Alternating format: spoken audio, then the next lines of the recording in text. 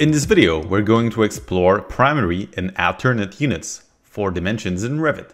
Have a look at this dimension. You can see on the left, it is using the project units, the default from this project, while on the right, you can see that we've set the unit symbol. If you want to replicate this, select the dimension, click on Edit Type, and scroll down to Primary Units.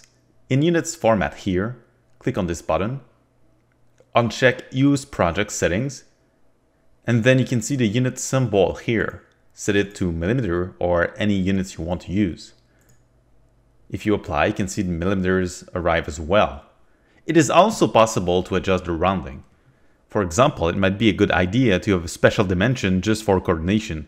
This way you will know if a dimension is imprecise and has a lot of number on the decimals. So you can go back to the primary units by clicking here, and then in the rounding you can set 3 decimal places like this, but you can also go to custom, add as many decimals as you need. So if you click OK like this and you apply, you can see there's a bunch of numbers here that appear. These are for the primary units. It is also possible to add secondary units. You can see a couple of examples in here. In this case, we've added fractional inches below the main units. In this case over here, we've added feet and inches with bracket, suffix, and prefix, just next to the metric value. Select the dimension here and click on Edit Type again and scroll down to Alternate Units. There are 2 options you can use. The first is to place it below, and the second one is on the right. Let's use the right option for now. Click on Alternate Units Format. We're going to use fractional inches in this case.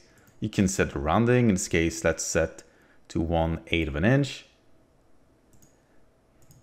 Just like this, and let's click apply to see what happens. And you can see it might be quite confusing. We probably need to use prefix and suffix here. So I'm gonna add the bracket like this. Click apply again. If you want to be even more precise, you could add a space, a dash like this.